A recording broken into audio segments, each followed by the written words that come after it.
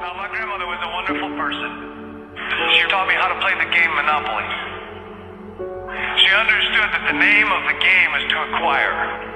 She would accumulate everything she could, and eventually she became the master of the board. And eventually, every time, she would take my last dollar, and I would quit in utter defeat. And then she would always say the same thing to me. She'd look at me and she'd say, "One day, you'll learn to play the game." One summer, I played Monopoly with a neighbor almost every day, all day long. We'd play Monopoly for hours. And that summer, I learned to play the game. I came to understand the only way to win is to make a total commitment to acquisition. I came to understand that money and possessions, that's the way that you keep score.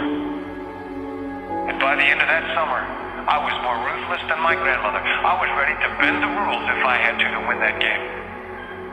And I sat down with her to play that fall.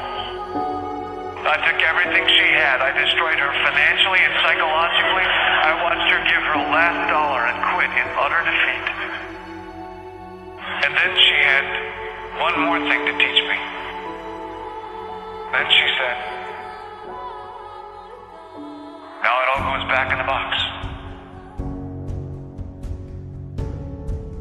All those houses and hotels, all the railroads and utility companies, all that property and all that wonderful money. Now it all goes back in the box. I didn't want it to go back in the box. No, she said, none of it was really yours. You got all heated up about it for a while. But it was around a long time before you sat down at the board.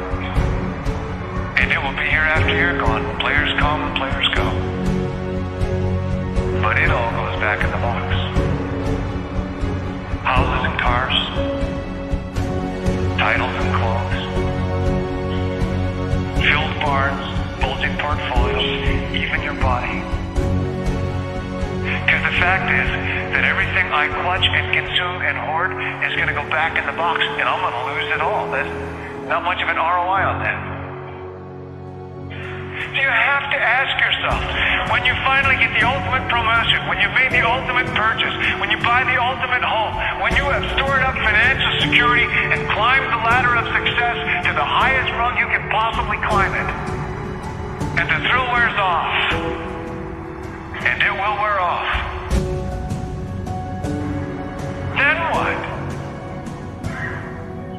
How far do you have to walk down that road before you see where it leads? Surely you understand, it'll never be enough. So you have to ask yourself the question, what matters?